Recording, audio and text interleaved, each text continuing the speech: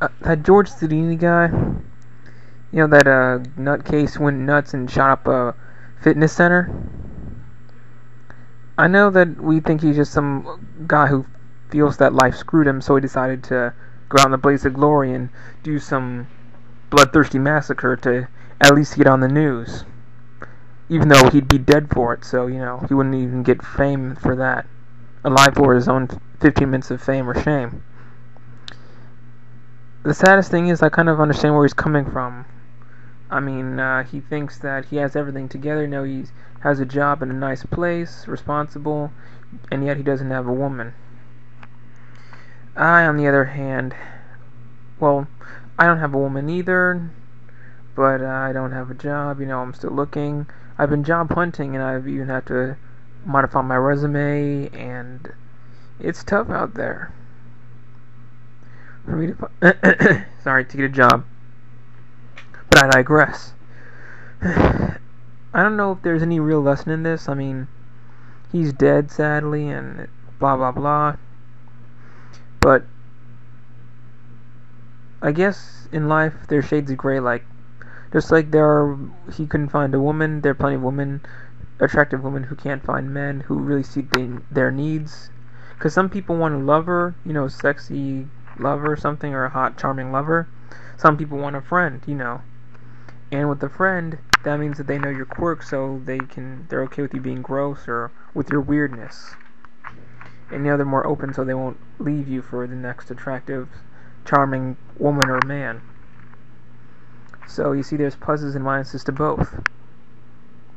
I guess with this whole George Sodini guy, I really do feel for him in a way. I mean, sadly he's dead, so his problem's solved now, since he's dead.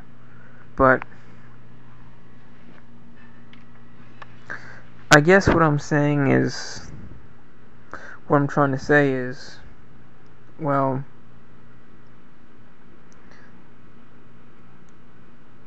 why?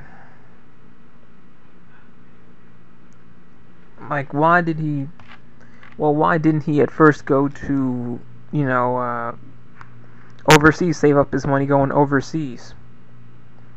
He could have gone overseas, to China, Japan, or Vietnam, especially the poor Asian countries, where he could have made some friends and snapped up a woman in an instant, like they'll marry you to get off his island.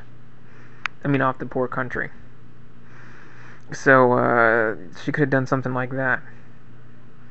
I know it sounds sexist or racist too, but he could have gone to Costa Rica, South America, Mexico, any of those nations to get a woman. And it would have worked. Well, most likely. He's an okay guy. And he could have been himself, quirks, good and bad. Any of that.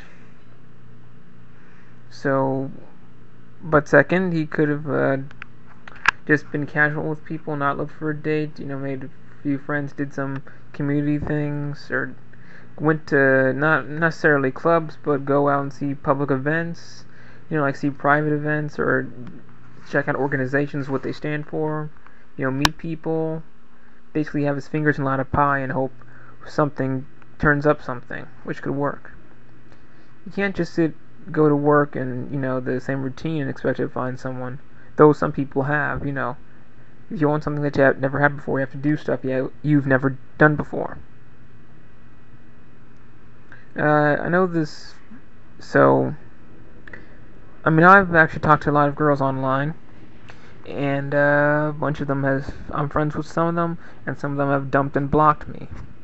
And some of them I was really good friends with, but they dumped and blocked me, after in a fit of rage or something, overreaction, etc.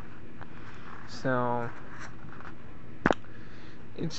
I guess I have had, even though it was an internet relationship, I still feel kind of sad that was one girl I mailed letters to that we're no longer friends. We had a blowout, or, she did. She said she was disgusted by me, etc. But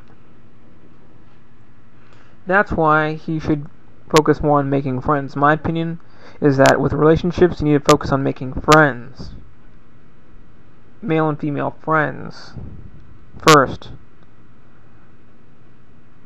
This way, it's deeper, and like it'll take a lot more than one of you foul stepping once to really break it up forever. Like they'll be more willing to forgive each other. So I know that's somewhat different than the George Sodini thing, but sadly this guy had a rough life. He felt, well, at least he did score since he has had sex, but I guess hasn't had sex in years, so it made him go nuts.